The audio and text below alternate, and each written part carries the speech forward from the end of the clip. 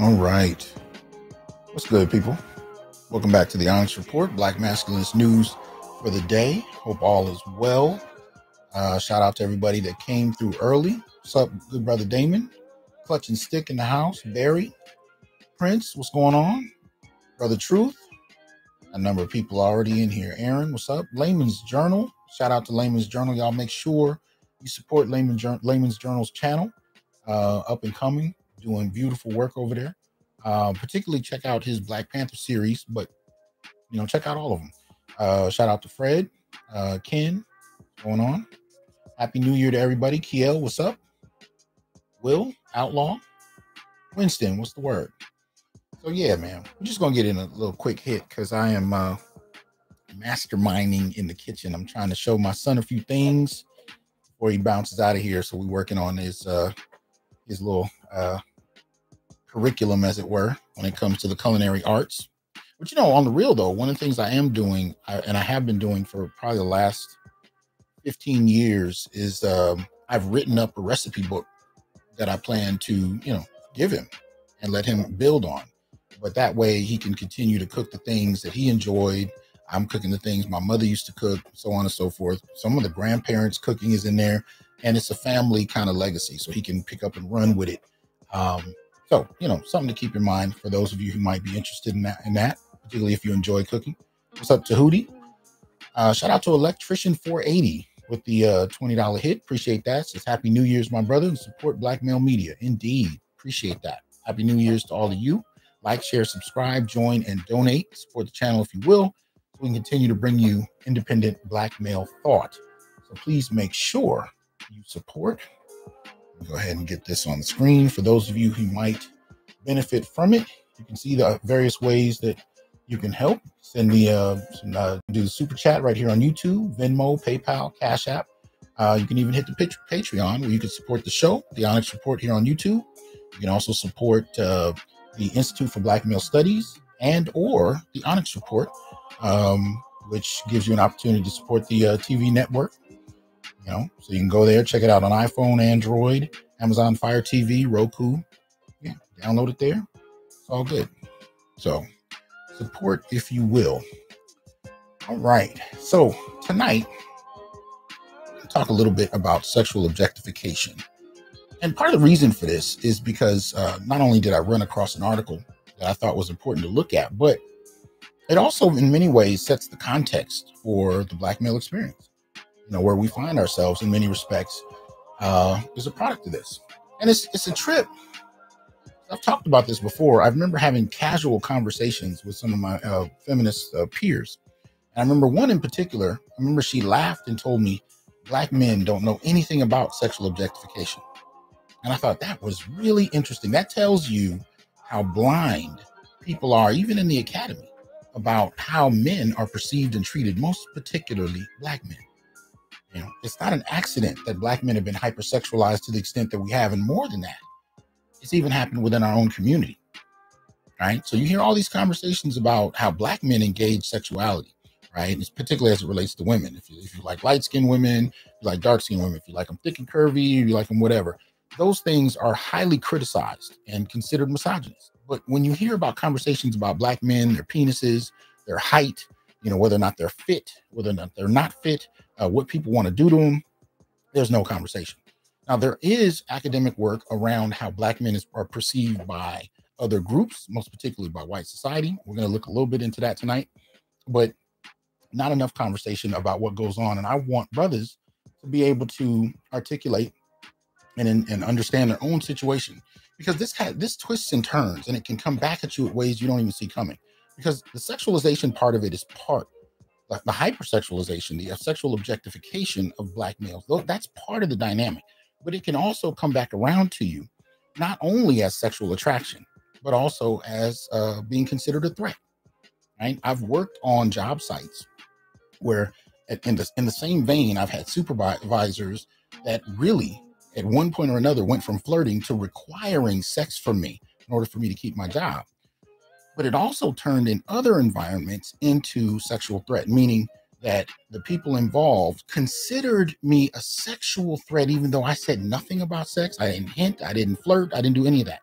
But my perceived, persona, my standing, 6'2", 300 plus, so on and so forth. The perception was that I wanted to do something to women in my environment, even if I did nothing to stimulate that thought, even if I said nothing, I didn't do anything.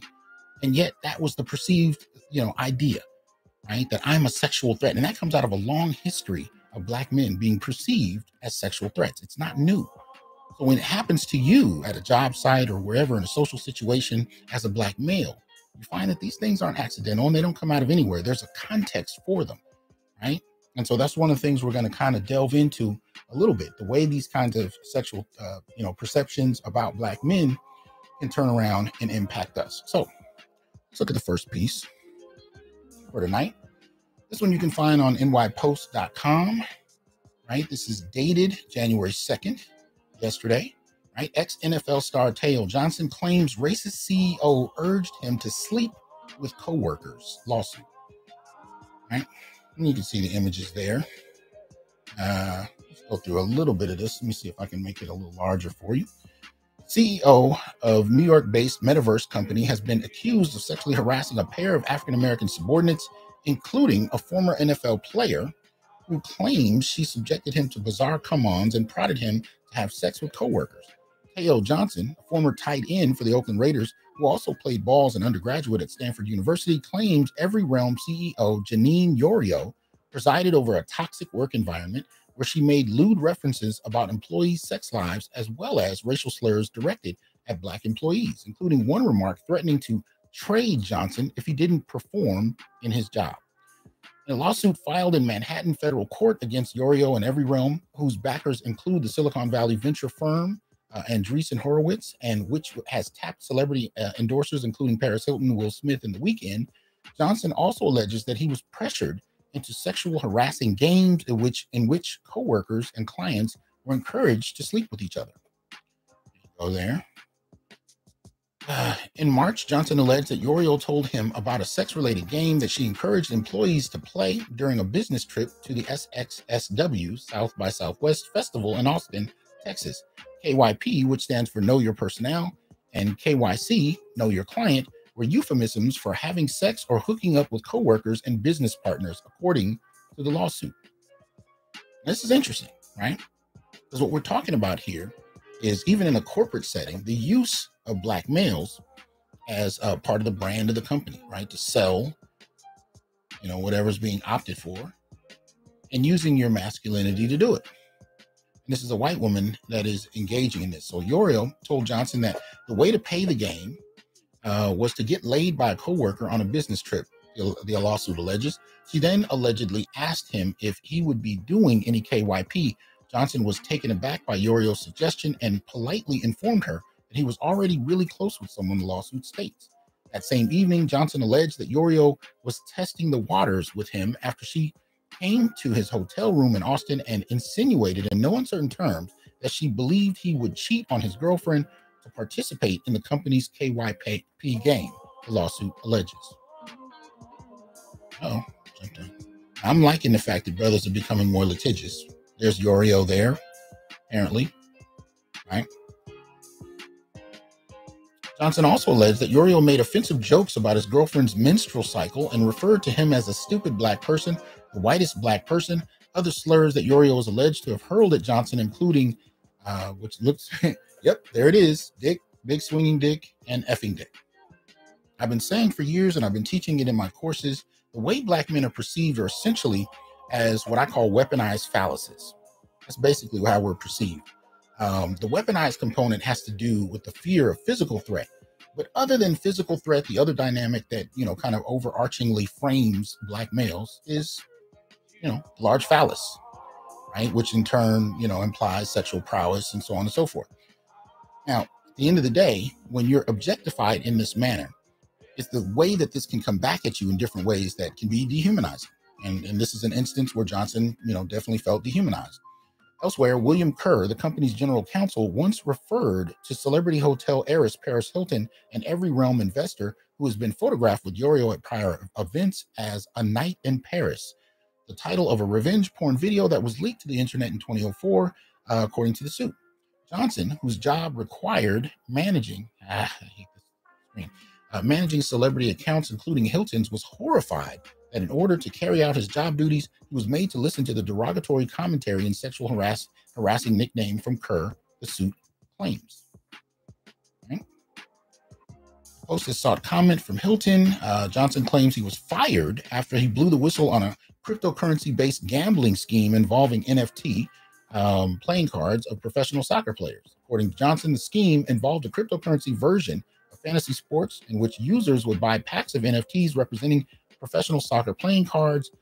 Users would enter cryptocurrency into a pool and then win prize money if their NFT playing cards performed better than the other players' NFTs. According to the lawsuit, Johnson reasonably believed that the scheme would violate numerous New York and federal laws, since randomizing the pack of cards would qualify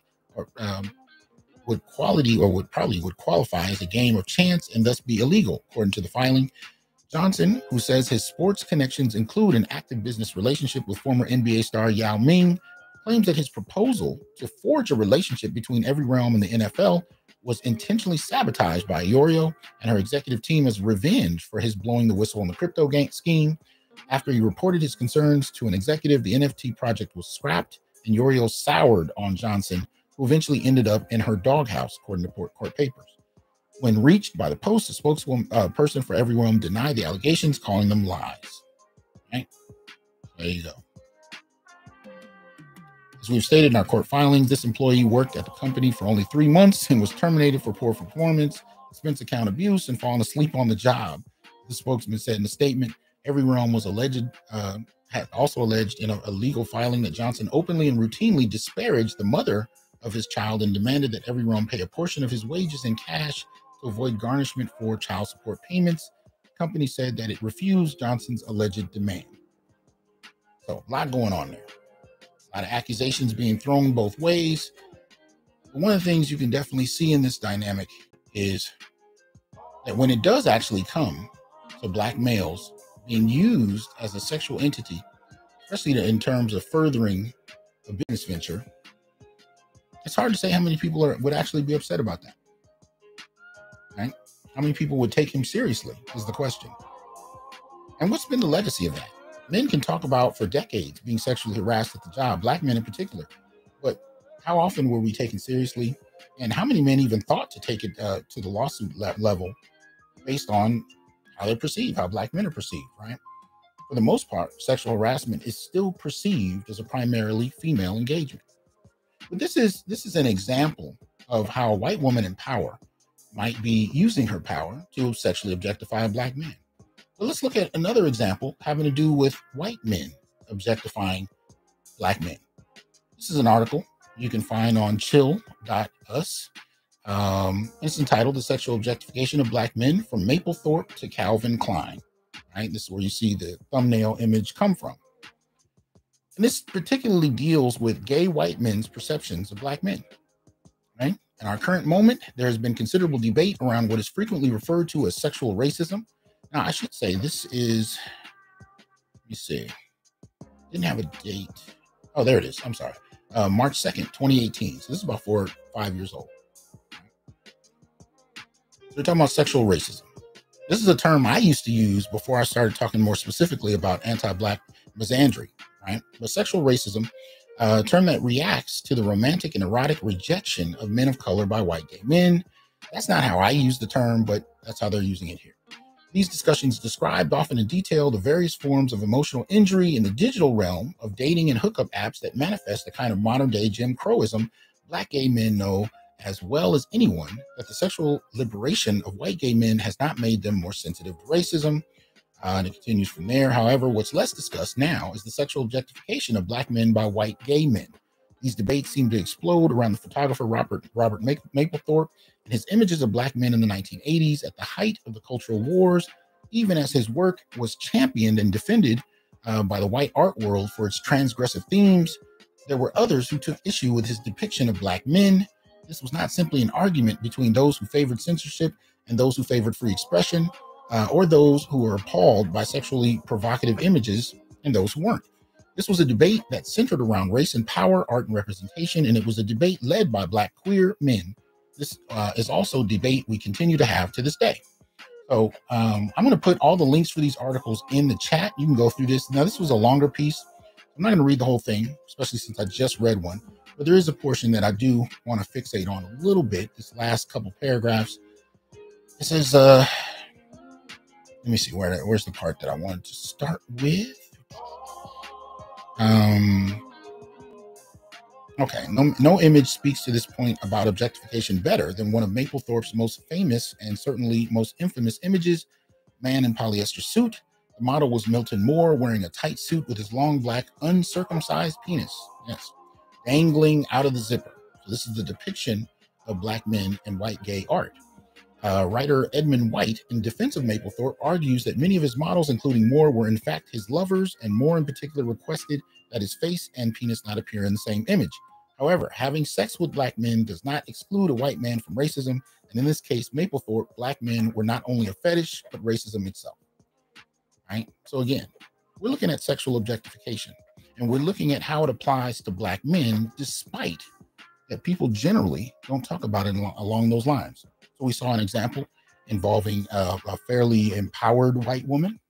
We're also seeing an example with a fairly powerful gay white man. Let's look at another example. This is a Twitter person who apparently is named Key Dior. Right? Appreciate D Remedy for that support. Thank you very much. Right? You see the image here.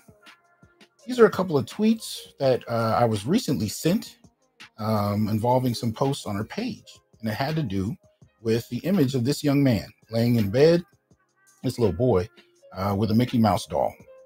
Right? And if you can see some of the captions, these were written supposedly by Black women on Twitter. Right? You know, and then the first one here on the left reads, "Ooh, his ass can get it." And then the caption by Kay beneath that, "Man, I can't breathe. Got to delete this app ASAP. Gonna get effed." You know, you see the kind of comments being sent in here. And then it's dismissingly kind of looked at like, y'all act like she was serious, right? But these kind of sexual comments made around a little boy, right? Because at the end of the day, can you imagine a 5-year-old girl, particularly a 5-year-old Black girl, and a group of Black men talking about what kind of sexual acts or the fact that they're sexually attracted to her at all? Can you imagine how that would be perceived? And let me say something real quick. Here's the thing. I've actually witnessed women talk about boys in this way, even when I was young. I've seen this. But the thing I find interesting about it, if you go to a barbershop or any location where you find a group of men, and a group of men are talking about a little girl, first of all, I've never seen it happen. But I can tell you this much. It would not shock me if a man did try to do this and got his ass beat by a group of grown men in the same room. You're talking about a 5-year-old girl in a highly sexualized way? No, I don't see that. I don't see that. But some people feel like they can get on Twitter and post comments like this, right? And even the comment right here by YRN Sean says, "See, this is why I hate the internet. Let it would have been a little girl. Everyone had flipped the whole world upside down. Y'all mad, weird, and it's sickening." Right? Here's another series of responses. "Little dude gonna be hell." Right? On the left, on the right, him and his daddy can run a train on me, not even go back. When he get a little older, I'm gonna just tell him we fake brothers. This is what we're talking about. Here's a little more. Ain't nothing sick about what I said, so I don't give an F. He ain't gonna remember anyway, running the train on me. I'm gonna just lie and say he my fake brother, y'all some Karens. This is what we're talking about. This is being joked about publicly on Twitter. This is ridiculous. The sexual objectification of black men and black boys, hence the video's title, Black Males, is something that goes on every day, but it flies under the radar. And most of us, even the men that experience it, even the boys that experience it, don't process it as such. Because when society was sold the idea of sexual objectification, it was so closely tied to women and girls, we didn't really know it attached to anybody else or that it could. And to this day, when it happens to boys, in one ear, out the other. And yet the research shows that the damage it does, particularly to boys who are sexually harassed, sexually impacted, violated, the damage is the same as it is for young girls. There are no facilities. There's no prominent research behind this. Again, you got to refer to, and I've said this anytime this subject comes up, go look at Tommy Curry and Ebony Utley's paper, She Touched Me. And what they do in the first half of the paper, before they interview grown men who are talking about their early experiences of being sexually violated as boys, because the sexual debut of black boys is somewhere between 10 and 12, right? Which is the youngest age of sexual debut, meaning that they are introduced to sex directly, younger than any other demographic, including black girls. And often they're introduced by older girls and grown women. And you don't got to just look to celebrities, but you can find a whole bunch of black male celebrities that can talk about those experiences. From Tyler Perry to, oh goodness, so many, it's ridiculous. Talk about these experiences all the time. Sugar Ray Leonard, you can go back decades. You can go back generations and find this. This is common. But the reason it's so common with black males is because it's not a thing that people have a problem with. So it goes unchecked. Grown women can talk about boys and do things to boys, and again, very little is said because we accept it. The men have learned to look at this as a rite of passage. If pressed hard enough, older women will talk about it too as a rite of passage and then turn around and shame men for accepting it. We're going to ignore the fact that many of us were taught to accept it, but we'll leave that to the side. Well, here we're looking at 3 different instances with a white woman, a gay white man, and a black woman, all of whom objectify on sexual terms the black male body. The uproar I'm starting to see in response to some of this is coming from black men. And I'm finally glad to see it because I wasn't sure if I ever would. Yeah, KJ Eternal, Antoine Fisher. But notice, when I ask about how many movies you can find that deal with black males being sexually objectified and molested and, assaulted on sexual terms, the one film I hear we bring up is Antoine Fisher, which is good.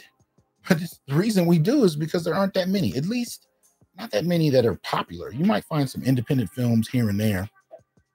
I ran across an independent film, and I will say this about BET. Much as I've not been a fan of a lot of what they've done, there is a burgeoning private, I don't want to say private, but burgeoning independent film tradition that, one can see. That's, a bunch of black made films starring black actors and black directors. You can see a lot of those films. They tend to cater to women. They tend to defer to women's interests more so than men, but it's there. And I did once watch a movie where they showed a black prisoner who got out of jail and was trying to help his community. And at one point, his, I think it's PO, or is that what they call him? She, it was a black woman. She required sex in order for him to get a good report, or else she threatened to send him back to jail. And he actually had his boy come over to do the deed the one night she finally demanded it, if I remember correctly. And it's the same brother that played in Power, played the lead in Power. His name escapes me at the moment, but y'all know who he is. He actually played the character. This is before I think he got big. It was one of his minor roles. But, I kind of tripped up on that film by accident. But for the most part, tend to see a lot of films that are highly popularized that deal with this issue, especially films that target, how it happens in the community. Yeah, Gear Amari. Thank you. Yeah, he played Ghost. Amari Hardwick. Thank you, King. You can find a film. I don't remember the name of the film. This was a couple years ago. I just tripped on it one day. I think it was either BET or what's the other black channel. But anyway, yeah, he played his the main character's boy. And because the main character didn't want to go back to jail, but at the same time, he didn't want to be stuck in this sexual contract with his PO, he brought in his boy hit it. And the implication is he was able to stay out of jail.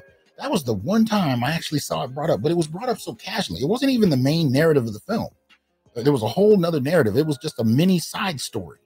And it only, was a few minutes long, and then it moved on to the next thing. I thought it was interesting because in other settings, that would have been the whole focus of the movie.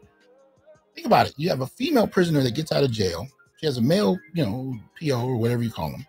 And he requires sex in order for her to stay out of jail. That would have been the whole focus of the movie.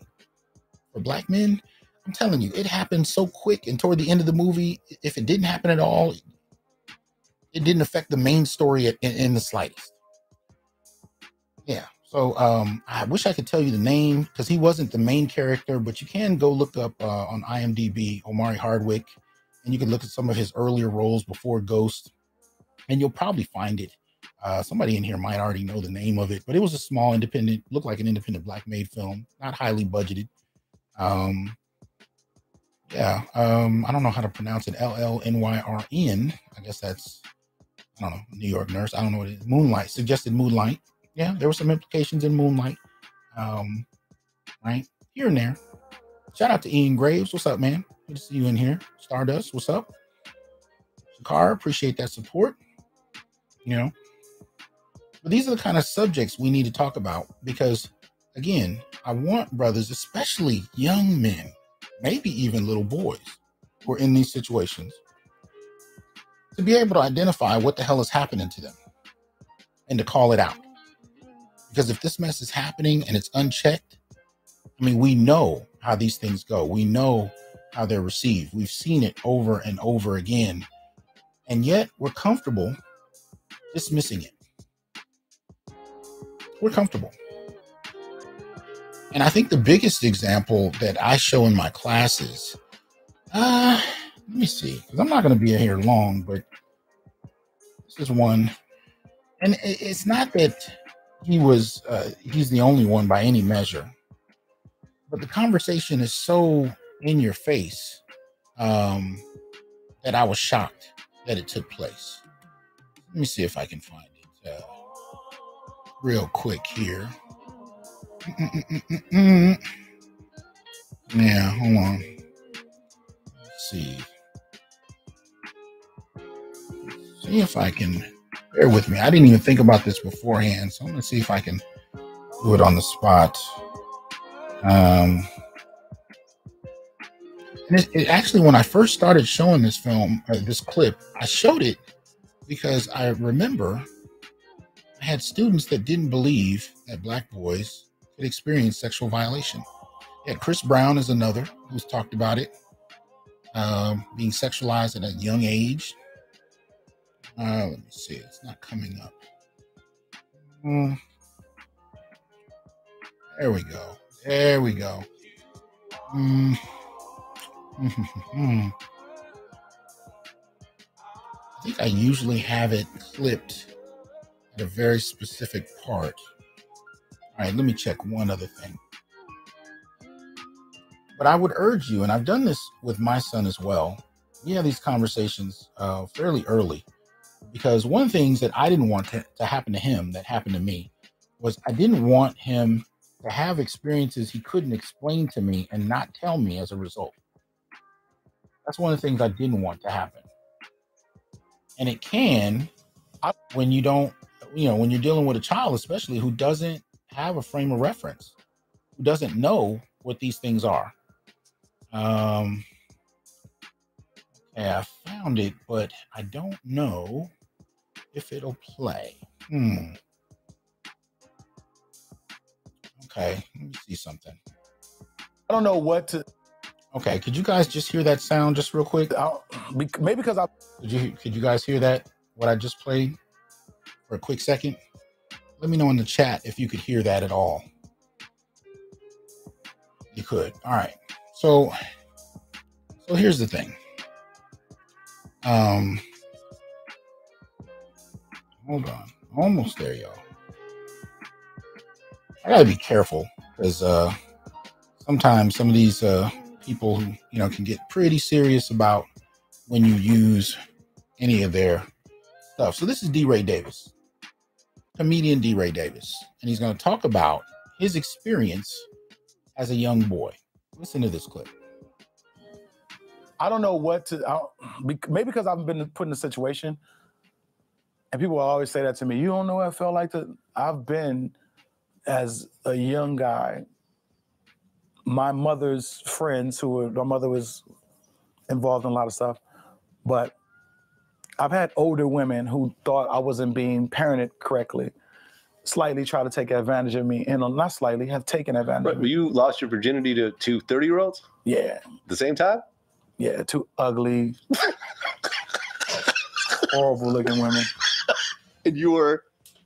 What was I? You were how old? 11. 11. Now I want to, and this is something I do in my class because I wish I could show you the video, but he's actually entertaining Vlad as he's telling the story about probably one of the most impactful experiences of his young life. He's entertaining him.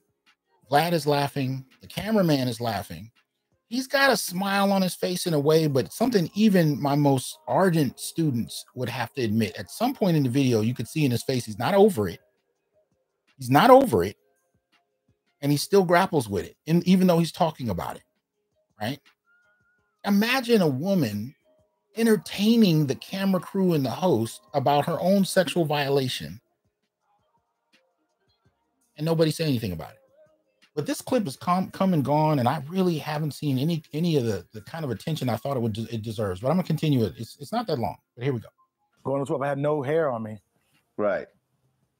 I remember not having, and it was disgusting. And to this day, it's difficult for women to get me to go down.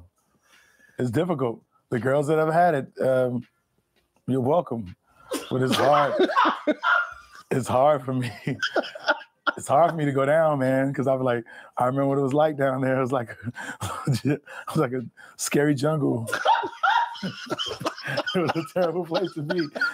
It was a terrible place to be, and they were like taking turns. I was just happy to be up, and it made my Kool-Aid taste different. Now, I just pull out that 1 minute clip to show in class. I think that particular whole interview is probably about 9 minutes or so. And as a matter of fact, I'll actually put it in the description box so you guys can, if need be, check it, or at least I'll put, tell you what I'll do. I'll put the title. You make your own decision on whether or not you want to go to Vlad's channel. My only point in bringing it up is that it highlights exactly what I'm talking about, right? In terms of the sexual objectification of boys, because this kind of thing cannot be imagined with, a group of women or any individual woman talking about her violation and really being expected to entertain while talking about it. But it happens with Black men, and it goes in one ear and out the other, because again, the sexual objectification of Black men is acceptable, even within African American culture. This is one of the things that needs to be outright identified and challenged by Black men themselves. Because at the end of the day, we're the only ones who can. And if we don't give a damn, nobody else is. But this is the kind of thing that our boys in particular need to be shielded from, not only in terms of how acceptable it is to even joke about on places like Twitter, or sites like Twitter or whatever, but in terms of the actual experience of it. Because when I was sexually violated as a boy, my parents had no frame of reference that could happen. None. And this is what I mean. We don't have a frame of reference for it for the boys. We damn sure don't have it for the men, and it continues. Gay, straight, doesn't matter. Still happens. Black males it's considered acceptable. Now, one of the other components or things I wanted to share with you about this is when I teach this in my classes, I talk about this in terms of stereotype. Let me enlarge this a little bit for you. I talk about it in terms of stereotype, because we have to understand that the sexualization of Black men isn't arbitrary. It doesn't come out of nowhere. It actually comes out of popular stereotype. Now, it just so happens that these two slides has two stereotypes that I engage in the class, and then we discuss the noble savage and the mandingo. Now, the noble savage was a stereotype that you also saw attributed to Native American men, most particularly. I'm not really talking about the noble savage right now. I'm talking more about the mandingo. Now, historically, right, the mandingo was known as a hypersexual beast who was unable to restrain himself, particularly around white women. He also was said to have a beastly sized genitalia. And basically, this justified his intellectual inferiority. And it's still popular today, right? And for the most part, when you look at the legacy of lynching when it comes to Black men, the overwhelming reason behind lynching was sexual. It was accusations of Black men violating white women. Now, the image in the middle is of a porn star who named himself Mandingo. And this kind of shows you in a particular way how popular the concept is. He knew what he was doing. Now, I can also say that, now, even though I ain't seen him in years, this was my roommate in college. So shout out to my boy. I hope he's well. I don't know if he's still in the business, but he was quite popular for a while. So shout out to him. But even the choosing of that name, and of course, you got in the top left image from the film in 1976 titled Mandingo, right? This is a Black man on an auction block, you know, during a slave film. And of course, you have a white woman checking his genitalia, right? So this concept of the Mandingo undergirds how we're perceived, how we're talked about, and so on. And I would even argue that these kinds of attitudes about Black men are global. They pretty much are. I mean, even to this extent that I've traveled out of the country, I've seen these stereotypes alive and well as they apply to Black men. Now, here's the twist. Here's the twist. In some instances, even though you have these stereotypes that apply to Black men, they can be the beginning point of a meeting with Black men and women from other cultures. It doesn't necessarily have to stay limited to that in individual relationships, but it is nonetheless a reality that Black men face, whether we're aware of it or not, whether we take advantage of it, whether we ignore it, doesn't matter. The fact that it's there is that it's there. The weird thing that people overlook is this type of sexual objectification is not limited to how whites see us, how other groups see us. And trust me when I tell you, other groups are well aware of these stereotypes. Matter of fact, I said this in the last show, and I really did mean it. You'd be surprised how many women of other cultures are basically exiled by their men if they're found to interact with Black men. And one dude, this is had a conversation with a Latino brother about 8 or 9 years ago talking about this very subject. And I asked him why. And he said, because the men don't want to come after a woman after she's been with Black men out of fear of size of his phallus and not measuring up. Now, that could have just been his opinion. I concede that. But that isn't the only time I've heard that, right? These stereotypes can affect how Black men are perceived, and they often do. But the weirdest part is that they also affect how we're even treated within our own communities. When you listen to how women describe what they want, especially when they get explicit, the conversation around Black men and what's expected of us doesn't veer much different than listening to white supremacists talk about Black people. In some instances, I'm not saying this is across the board for all Black women. We still do this no walt thing. But anyway, but the reality is it's there. And what you saw with this little boy being sexualized at 5 years old is telling. Because when they start talking about he can get it and what they want to do with him sexually, where else do you think these ideas come from? Black men are valued on the basis of our sexuality, even within our own community. And it's okay as long as it happens by people who deem it okay. I really should say it's okay as long as Black men allow it. And I'm glad to be in an era where I'm seeing more Black men speak out, and boys for that matter, about this than I've ever seen. I applaud it, I support it, and I want to add this video to the discussion so that hopefully for some people who are either dealing with it now or have dealt with it in the past and don't realize they have, didn't know how to interpret it, to give them an opportunity to reframe. Because we didn't benefit from decades of Lifetime movies highlighting what exactly Black men have experienced. We were just told, as one feminist told me, that's just that Black male shit. Meaning that if you were sexually violated because it was assumed that you would be sexually pleasurable to a woman, even if you were still a child. It was okay, because that's just shit black men go through. It's not even worth talking about. And this was a professor in Africana Studies, feminist. That's how she dealt with it. And she's not alone. So anyway, just wanted to put that out there, give us something to think about and talk about in regard to this, and really kind of frame what exactly black men are experiencing. Now, again, as usual, I want to hear your comments and I want to see what you have to say. And most importantly, I'm interested in what experiences you're willing to share that might, relate to some of the things we talked about today. Yeah, exactly, Spain man. Shut up and lay the pipe. Real talk. Anyway, that's what it is. Just wanted to drop that word. Hope you guys have a good night, and I look forward to your comments. Y'all have a good one. Peace.